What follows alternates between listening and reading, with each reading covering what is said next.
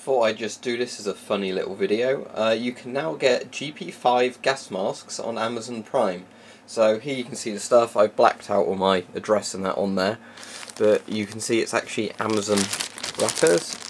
Amazon.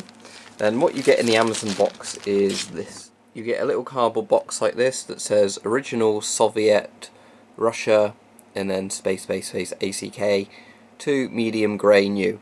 And then when you open this, you actually get the mask on the very top. I've taken it all out. Then you get the filter at the bottom in the bag, also with the sort of insert lenses. And I've put it all in the bag, so I'll show you what it's like in the bag. So this is the satchel you get, and I've put the outsert lenses tin in this section. Haven't bothered opening them. I have quite a few spare ones of these anyway. You don't really need them on the Russian masks. They're built well enough that it's not necessary. Then you have at the top the two buttons. So what I've done is put the GP-5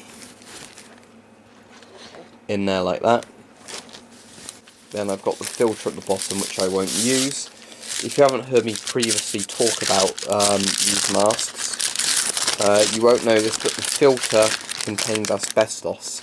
So as a safety precaution, don't use the filter. It should in theory be quite safe, because it's only when they disintegrate that you can inhale the asbestos, but do you really want to risk it? So there we go, there's the GP-5 mask. You can see it's absolutely coated in talc, like talcum powder stuff. There's some on the inside of those lenses, but it is in fact a GP-5 from Amazon Prime, which I still find crazy. This particular one was 248 by the look of it on the serial, produced in 1984, size 2. Don't know what the Y stands for next to it. You see all the valves are in very good condition on it. And despite all the talc on the inside, if I just fold that back, despite all the talc on the inside, it's very, very clean. So I'm just going to wipe the talc off and then we'll test the mask. Well, that's the majority of the talc cleaned off the mask, and I will now demonstrate putting it on. So here I have hanging the satchel off of me. So we get our gas warning, we unflick the buttons at the top, put the mask on. I've got the filter on it, but it's a safe filter. And then mask on. And I'm now fully protected from the gas. So there we are. Now, just to prove that this is actually a new GP-5 and not my old one, there we go. There's the old GP-5. There's my current one.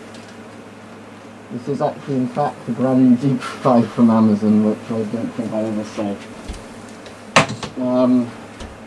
So just demonstrate that again if it wasn't all in frame. Mask off. Into the satchel. It's actually harder to get this mask in the satchel than it is to get out of it, which is quite good in case of a gas attack, I suppose. So, let's tuck the mask in the satchel. The satchel is designed to be tall, and obviously the top of a GP-5 folds in. I won't bother rebuttoning it up now, but what you do is obviously release the satchel, pull the mask out of the satchel. You stretch it over your head. Airtight seal. Now this one is a size 2 GP-5, and I think my old GP-5 is actually a size 3. What have we got?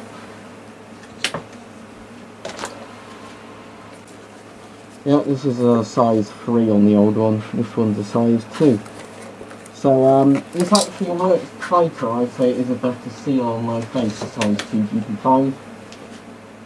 Obviously it does depend on your head measurements, but I imagine a size 2 or 3 would be good for most adults. So as said, GP-5 from Amazon Prime, funnily enough. But yeah, just don't use the original Russian filter, swap it out for a compatible filter that's modern and safe. And you've got yourself a cool mask for only about £14 or £15 with next day delivery.